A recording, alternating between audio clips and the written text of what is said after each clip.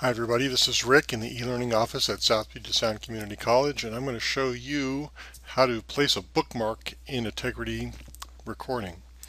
So here I am in a recording. I have the playback interface displayed and I'm listening to my lecture. Now I come to a place where I'd like to add a comment. Now there are three types of comments that you can add, and they're displayed with different colors along the timeline. The first is something's unclear, something's important, or finally just to add a generic comment.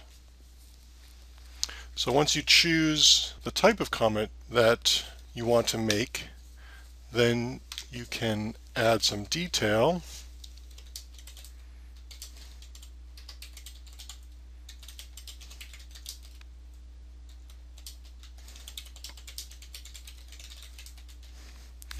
And click Add.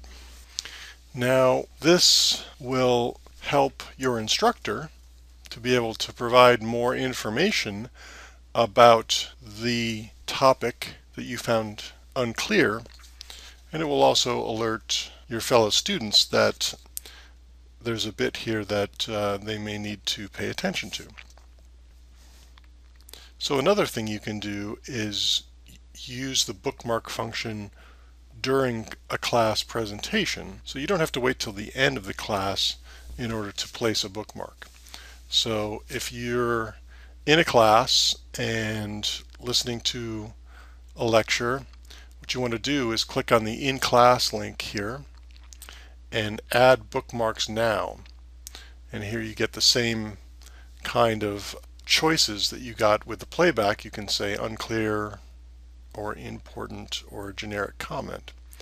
You can also use your iPhone or other smartphone to place bookmarks once you've downloaded the app for that. Okay, that's a brief tutorial about how to place bookmarks in Tegrity, and good luck.